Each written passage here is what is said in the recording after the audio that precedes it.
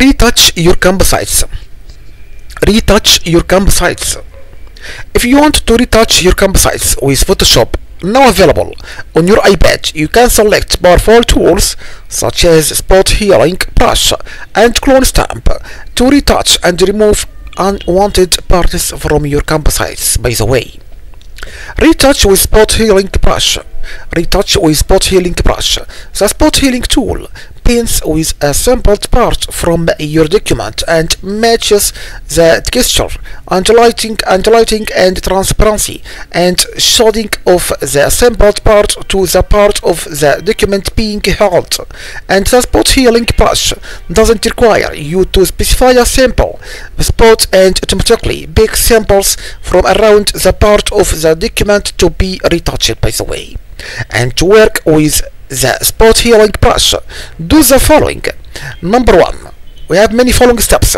Step number 1, tap the Spot Healing Brush icon from the toolbar. Step number 2, from the tool options that open, you can set the brush size and hardness.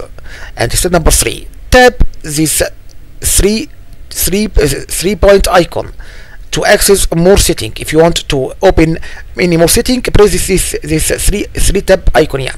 And step number 4, in the Spot Healing Brush setting panel that opens, enable sample all layers to use all visible layers in your document as a source to apply healing on the selected layer, and deselect sample all layers to sample only from the active layer. And also you can enable and disable use brochure for size as required.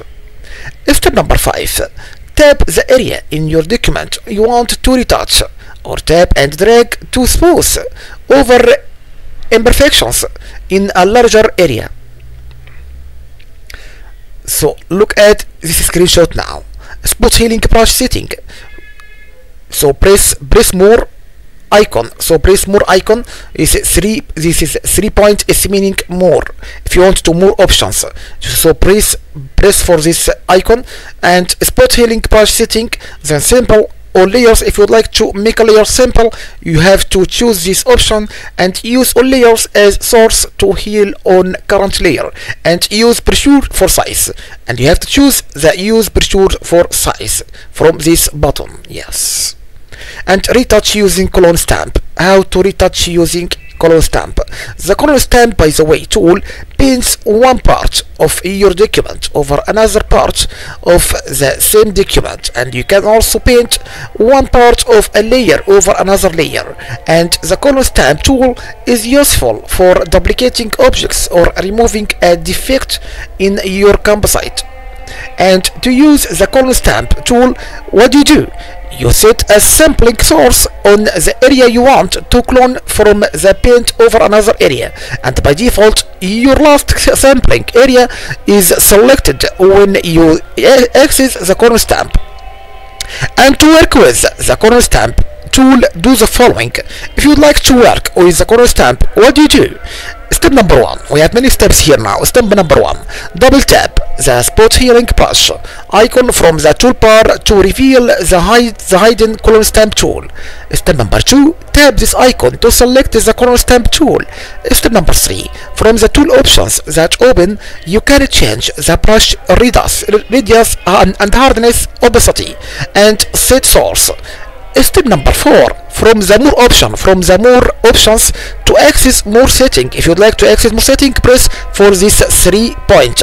Yes. Step number 5, in the Clone Stamp settings panel that opens, you can select your sample and current and blue and all layers. You can also enable and disable and use brochure for size and use brochure for opacity options.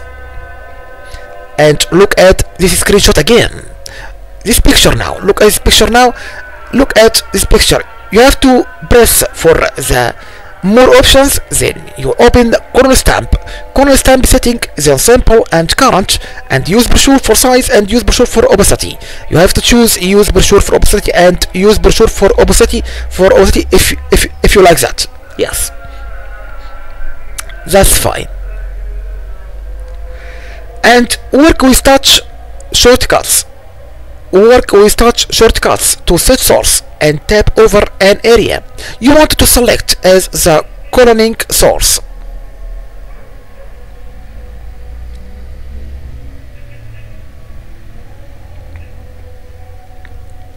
And you have to use the primary touch shortcut to set the source from where you wish to clone.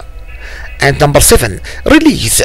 Point number 7, release the touch shortcut after setting the source and tap over an area on which you want to apply clone stamp.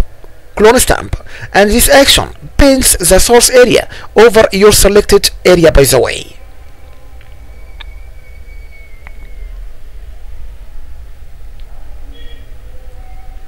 So look at this picture again.